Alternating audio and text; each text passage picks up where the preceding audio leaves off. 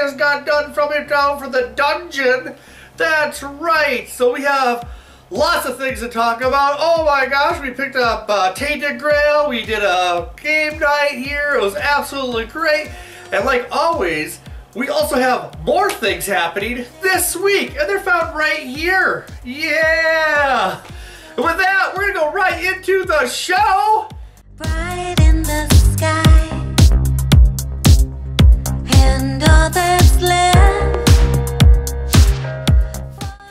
Hey, we picked up Tainted Grail. I don't know if anyone's familiar with Tainted Grail, but it's like a story-based epic game. It can be played with like 1 to 4 players, I believe. In fact, I'm gonna look at it to make sure I'm right, because I should probably know exactly what we can play with. So it's 1 to 4 players. Look at that! I remember stuff. It's amazing. So basically, Tainted Grail is a story-driven game where you are given a little bit of a book here, and it's kind of like almost follow your own narrative almost. In the old like style of books, you know, you can go where you want to go, but then you also have to roll dice, and that tells you where you'll go further in the book and really kind of show you. So this is the core game right here. So this is the Fall of Avalon. I absolutely enjoy this game. It's a lot of fun. But to go with that, we also have the Monsters of Avalon, a nice little expansion there. We also got the Grail Red Death, a little add-on for that. So very nice there. And then we also have the Stretch Goals. This is a heavy box. I can't even tell you. You gotta come in here and feel the weight of this. This thing's pretty beefy. So again, you know, it's gonna be like 2 to 3 hours each. You got 30 chapters. So this is a epic game that can last you a very long time. Super, super amazing. We're so happy to get these. We also have the King Arthur collection model, which if you come in and you purchase the 3 things I mentioned, we'll throw this in for free for you. So it's actually pretty awesome if you want to get a hold of the King Arthur collection model. It's a really cool thing to do. So you get the full game, and then you get this nice little model for free. So pretty awesome. So take advantage of that if you want. If you don't, you know, we're still here. We do lots of other things too. It's amazing. That's right. We had a game night. It was actually a fighter club. I talked a little bit about that, right? And I have some little bit of pictures of that. So we're gonna put that up on the screen as I talk about it. So we had 9 people show up. That's right, 9 people showed up for Fighters Club. It was a blast. We were playing Mortal Kombat. We were playing Killer Instinct. We played a lot of other games. Death and Rebirth, I believe, was one of them. And then we also played a very, very good game called, I can't remember the name of it. Darn it. I should have picked it up. In fact, I'm gonna go get it so that I can remember. Blaze Blue. Look, I didn't forget. I remembered the whole time. The whole entire time. I was the turkey. I know. It was amazing. If you got that reference, you're awesome, and you watch Invader Sim, because that's where it came from. I even gave it away, so now you know. Perfect, right? So Blaze Blue, absolutely a beautiful game. This one is Blaze Blue Sensual Friction. I probably said that wrong. If I did, you should go in the comments and get really mad at me and tell me how bad I am. So that's your cue. Go comments, tell me how bad I am. If I don't see you there, everything was fine, and you didn't disagree with anything I said. It's fair, I understand, but that's what the comments fans are for. We also have Nitro Plus Blasters with a Z. That threw me off. But this is all a female cast. It's absolutely brilliant, pretty great. This is a very good game. This is Night and Death in Rebirth. Amazing game. Oh, Undernight. Sorry, Undernight. I make words up. It's fine. We did not play this gem of a game. I don't know. People just didn't want to play this awesome gem right here. Super awesome. Yeah, it kind of sucks. I know.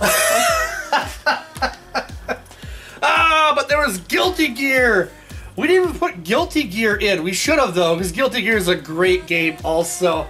And then we also had available, when we get our PS3, Tekken 3, and then we also had Street Fighter 5! And we had Injustice, but that didn't get put in. We didn't play that one too much. But we did play Marvel vs. Capcom Infinite. This is not a very good game. I wish it was better because all the other ones are amazing. This is kind of the, they made it. So, if any of that looks like fun, we're going to be doing that again. We have that coming out on, if Tracy can help me, June 18th. June 18th. Before that, we have a N64 night, June 4th. That's right. Amazing. That's after game day. That's right. We also have a family game day. Did you see how much stuff is going on here? It's just amazing. Absolutely amazing. We're doing tons of stuff here in the little community of Medford, Wisconsin. They like to claim that themselves a city, but it's actually just a little community. And you can help make our community better by coming down to these community game days. Also, did you see that shirt? That shirt's pretty sweet. You can go get that at our Shopify account. That's right. We're trying to keep the game store here. Every little bit helps. And we got this little beanie. That's pretty cool too, right? So, if you can't support us by being here, please think about checking out our Shopify. We're here. We're awesome. We try to be. Maybe. I don't know. We also have a Patreon and a Discord. So in the Discord, you're going to find out lots of things. Like, hey, when are the Magic people going to be here to play Magic, right? That's a good thing to know. When can I get with people to play the games that I love? So that also has X-Wing in there, right? X-Wing is coming. X-Wing's going to be a big thing here. We are going to be trying to get those 32 people. That's right. Going to be kind of cramped. But 32 people to compete against. Amazing. We're actually striving for 16, so I better say Nintendo 64. That's how many people we want. We can't facilitate that many, but we'll try. And we can cut that in half and then half again, and then we have our 16. So, perfect, right? Awesome. Oh, we also had a restock of March of the Machine. That's right, that came in. So we have the Commander Collectors, or not Commander Collectors, Commander decks for that. So, pretty happy about that. Did we pick up anything else? Well, you can speak up, Tracy. Warhammer Commander decks, baby! Oh my gosh, we got the Warhammer. I am a big fan of the Necrons. Just saying, it's mono black, no color fixing involved because it's one color, and they all fly. It's a recipe for your opponent's disaster. Unless, of course, they're playing an artifact deck, and every creature you play makes their creature bigger. Yes, I'm talking to you, Chevy! You awful rat man! And we got Comic Con X! Yay! So we got, well, let's just like pan around. What do we got? We got lots of stuff, right?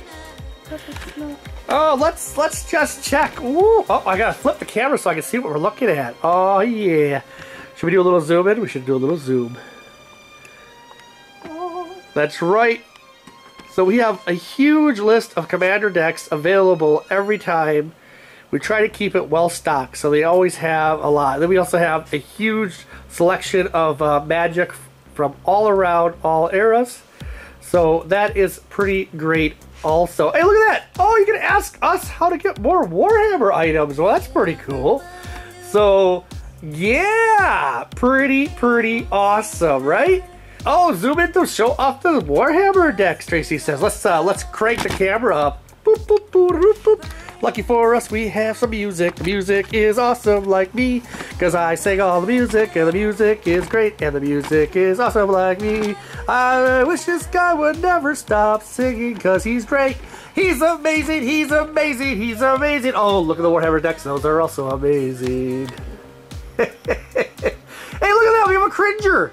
The most cowardless cat of all the world. Mr. Cringer Coward Pants. I love Mr. Cringer Coward Pants. He's amazing.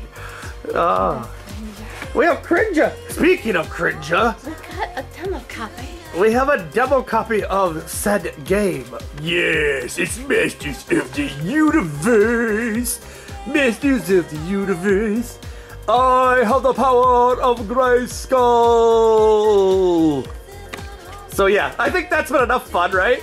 So thank you guys. What do we got? What do we got? Tracy, tell us what we got. I've got a picture of you now. Tell me what we got. So, we got another Curse of Strahd. Another Curse of Strahd. You gotta speak up. People can't hear you. I'm also annoyed. That is Curse of Strahd. All right. We also have another Tasha's Cauldron.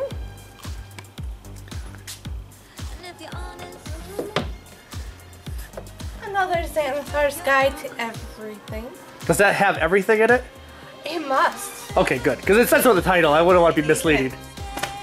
And we got more magic item cards. Yes, those are very nice because instead of like having a full book, and especially like if you're like a DM, you can be like, hey, this is a magic item you got. Just give it to them and they can kind of keep track of it. And more spellbook cards for Arcane. More for Clerics. More for Bards. More for Xanathar's Guide to Everything. So we have a ton of D&D stuff. Also, we have some things that are kind of less known, right? So the other thing that we have is Caught in the Back Rooms. This is by a local author. He's not that far away from us. In fact, they live now in Appleton. They used to live in Wausau. Is Wausau correct? Yeah.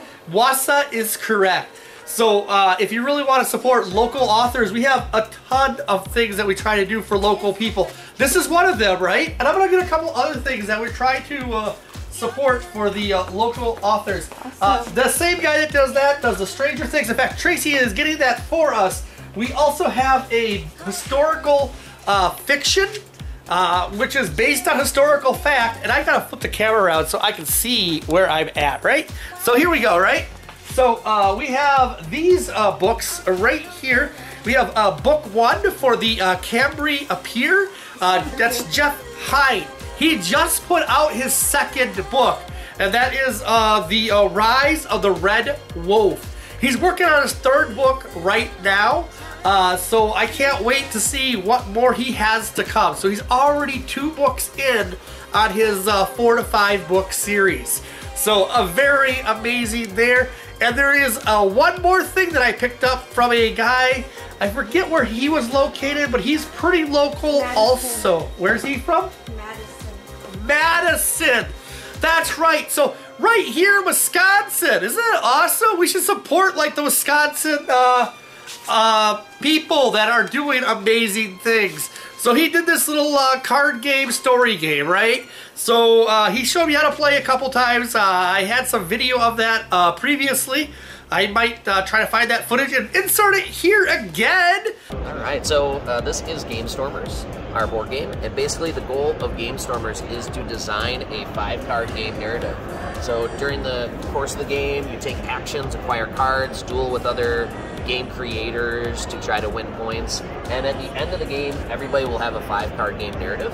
You'll pitch your game narrative to the other players, and you can either be voted best game narrative, or depending on how you kind of design your game, you might win by having the most points too. So there's that strategic winner and then the storyteller winner.